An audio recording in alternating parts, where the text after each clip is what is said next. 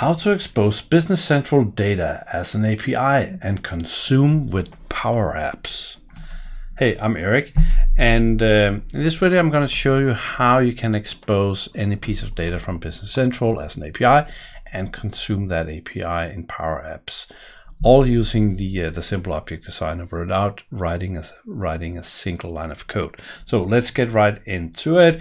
Here is the simple object designer, and I'm in the middle of a big solution. You might recognize if you've seen some of the other videos about the object designer. So we have tables and we have extra fields and lots of stuff. But what we want to do today is that we want to expose something as a web service, as an API. And let's expose the resources. I know from heart that that is table 156. Otherwise, you can do the lookup. So I select the table. We get some names defined already. If you don't like them, you can change them. Otherwise, go down here and then select. We want the number and the name. Let's go with an address and a city. Always good with some dimension codes. What else can we play with? How about some, some flow fields here, some sales and cost, perhaps the postcode. We select the fields you want, and when you're done, you close this one and you can go say publish, and we'll publish to this environment. So what is happening now is that the simple object designer is writing the code, not only for this thing, but for all the other things that are in the solution. And it's done writing the code, building the app, and then it's getting deployed to the environment we're in. It also downloaded the app if we want to use that app somewhere else. So as you can see here, that I already exposed a lot of stuff here as APIs. So we just added one more. When we create tables, for instance, here there's a table created about pets with lots of fields and stuff, but we have asked that to be exposed as an API also. So that happens automatic, and we have a column here describing what fields to show in the API. So I can go back and see what are all the endpoints that has been created based on the new tables that we have added with the simple object designer. And all these goes into the app that's just created. And let's go back and check deployment status to see how it goes. We need to go up to the top. This is my test thing, so it's always, there's tons of stuff going on here. And we see this in progress. I'll hit a 5 now, so now it's completed. So we're done here. So let's go over to PowerApps. And I will simply ask let's create an app and use Dataverse. Yeah, I am from Canada.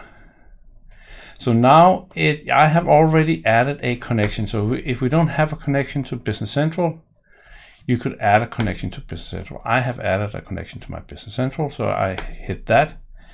And what happens now is that now PowerApps will ask the connector, hey, what data sets do you have? And what is a data set? Well, a data set is a combination of environment and companies. So I know that I was playing in the Kronos company on a sandbox called ACS. So I will select that one, and we'll now get a choice for what table to work with. And this takes just a second, and then let's go down. We can already see here the customers was exposed with the object designer. So let's go down around the letter R, and we can see here our resources has been exposed. So let's connect to that one. And now it's building an app for us.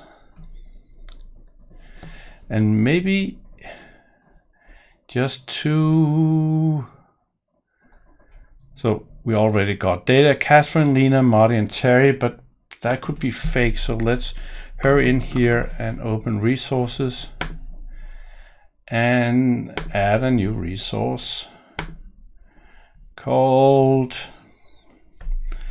video demo guy. How about that? So now we have that. We can go back to PowerApps. We can so there's a trick if you click something here. So now we got the video demo guy here. So this is live data sitting our PowerApps. You can hit play, and here is our apps. We have the fields that we exposed in our endpoint. That one is pretty. Let's look at Catherine instead, and there's still not that much data. So now this is just an auto-generated app, but the interesting part is that, hey, this is our data. This is our data from Business Central that we just 5 minutes ago exposed as an API with the Simple Object Designer. So it's that easy. You just point and click and say, this is the data I need to expose, and publish the app, and then you can go and consume it from, in this case, PowerApps. I want to show you one last thing which is pretty cool actually. If I go back to BC and go into the Simple Object Designer again and look at the APIs we have here, and I go back into the endpoint where we create for resources, you can see that we have an option here called read only.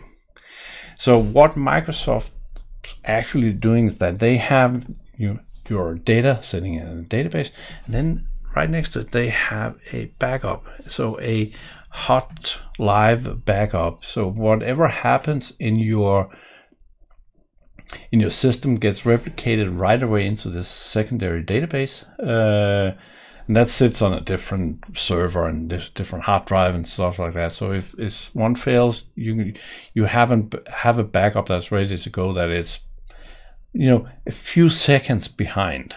But we can use that. Microsoft allows us to access that database as a read-only data source. So we can, if we have to do heavy read operations and grab a lot of data, we can do that on this secondary database without putting any strain on your primary system.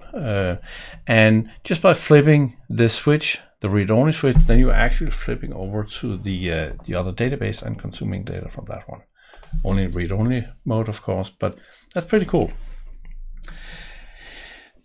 You can check out the more about the Simple Object Designer at the link below. You can try it out in by downloading from App Source. The demo version will allow you to add one field to a table and allow you to expose one API endpoint. Have fun, and questions, shoot them to me in the comments below, and I will answer everything. Have fun.